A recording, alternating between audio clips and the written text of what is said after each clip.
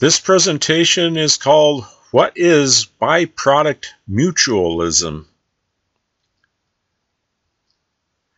And in it we're going to answer three questions. What is byproduct mutualism? How does it differ from reciprocal altruism? And why does that matter? Why do we care to make this distinction? And it turns out it's fairly important. So again, a key contributor to the study of reciprocal altruism is Robert Trivers in his paper, The Evolution of Reciprocal Altruism.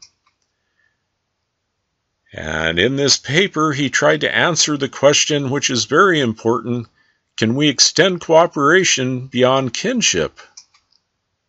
But it turned out he had a bad example that he used to illustrate this, because he wanted to show that this could transcend kinship. He used an example of what are called cleaner fish. And this is a little Wikipedia illustration of what's called a clownfish that's cleaning the tentacles of a sea anemone. And the idea here is that the sea anemone gets its tentacles cleaned, which reduces infection that would reduce its reproductive fitness, and the cleaner fish gets protection from predators while it's in those tentacles, which are poisonous to other fish, and it also gets some food. So this is a symbiotic interaction for sure. Both organisms are benefiting from their interaction, but they're not benefiting through reciprocity. So this is not a good example of reciprocity. It's a good example of symbiosis and a good example of what's called byproduct mutualism. So what is byproduct mutualism, and how does it differ from reciprocal altruism? And this is an important distinction to make. So in byproduct mutualism, the benefits are mutual and they're simultaneous. So it's not the case in the example that we used that the clownfish performs an act to benefit the sea anemone and then the sea anemone reciprocates that act. They're both receiving benefits simultaneously, and the benefits are mutual immediately. And this is quite different from reciprocal altruism, where acts of altruism are exchanged and one organism harms its reproductive fitness to benefit another. So what's critical to reciprocal altruism is that there's a delay between those altruistic acts, and because of that there's a possibility of not reciprocating and a temptation to cheat in the relationship. And if we look at byproduct mutualism, on the other hand, just like the benefits are mutual and simultaneously, just so the cost of cheating are mutual and simultaneous. So if the anemone has stung the clownfish for some reason, it would lose the cleaning.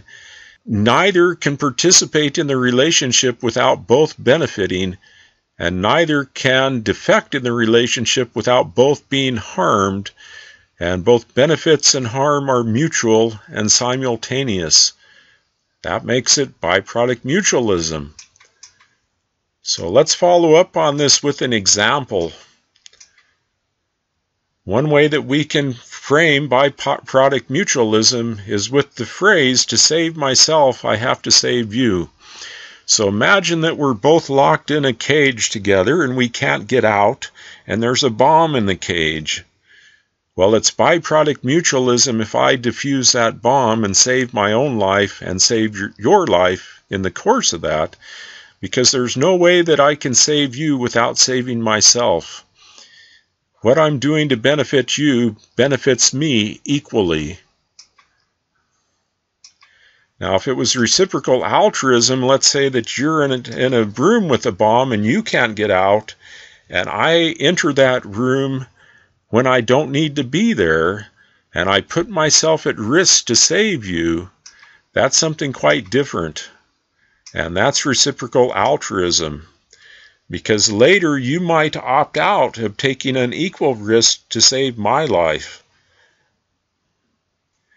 So why does this distinction matter so much? Well, if you think about it, in byproduct mutualism, it's a situation where either everyone is going to cooperate or no one is going to cooperate.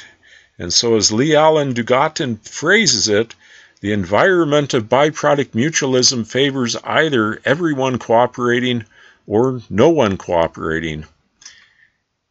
There is really no altruism involved, and there is no reciprocity involved.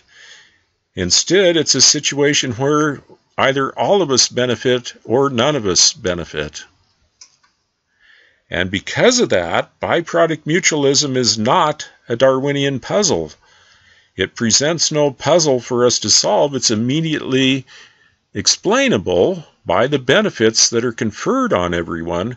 We don't have to think about why is this individual harming their reproductive success to benefit others, because in fact, in benefiting themselves, they're just as a byproduct of that benefiting others, and there's nothing then to explain.